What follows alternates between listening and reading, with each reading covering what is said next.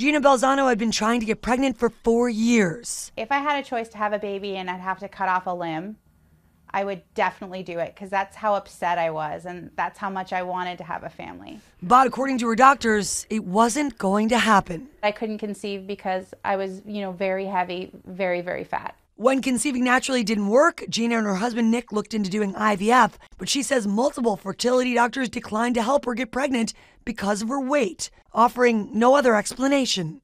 At 317 pounds, Gina not only suffering from the heartbreak of not having a child, but also the pain of being called fat. I had heard all those negative comments from the first 2 physicians. I just had to change my body. Look at the train. Gina says there was no reason to refuse her. Her blood pressure and cholesterol levels were normal.